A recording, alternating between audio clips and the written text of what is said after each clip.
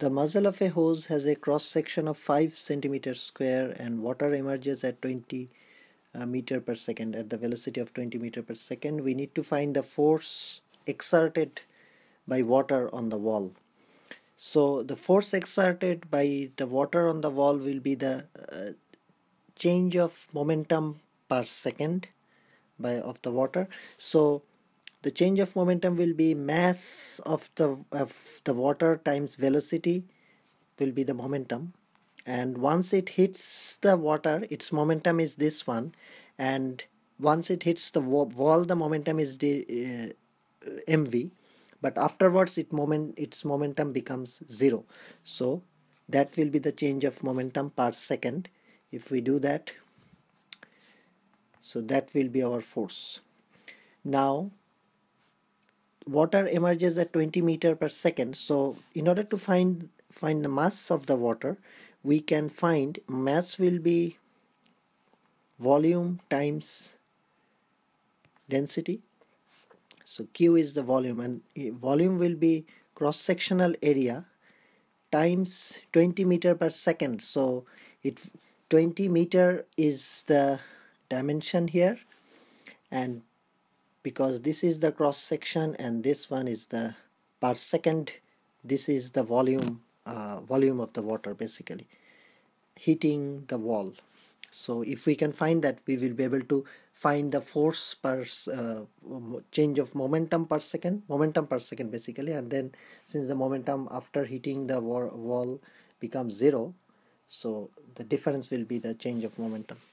So this one is the volume of the water times the density. Now this one here, I will just write density here.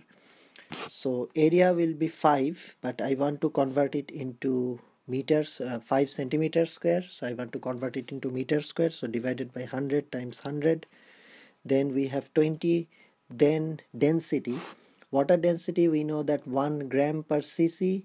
But if I want to convert into kilogram per meter cube, that will be kilograms. So it will be divided by 1000. And in order to convert in meter cube, we have to multiply by 100 times 100 meter cube, so 300 basically. So this will be our mass. So this one 1 2 3 4, 1 1 2 3 4 here, and then 1 2 3 1 2 3. So what's remaining is 10. So that's 10 kg is the mass of the water. So change of this is mass of water, and the change of momentum will be 10 kg times velocity, and this is happening per second, so that will be our force.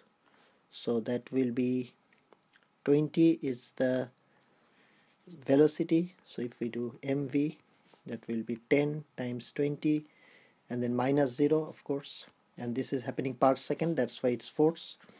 So that's, we are calculating per second anyway, so that's 200 Newton. So that's the force basically, because if we remember from impulse formula, that's F times T is equal to change of momentum. So that's what we are doing, since so F will be change of momentum per second.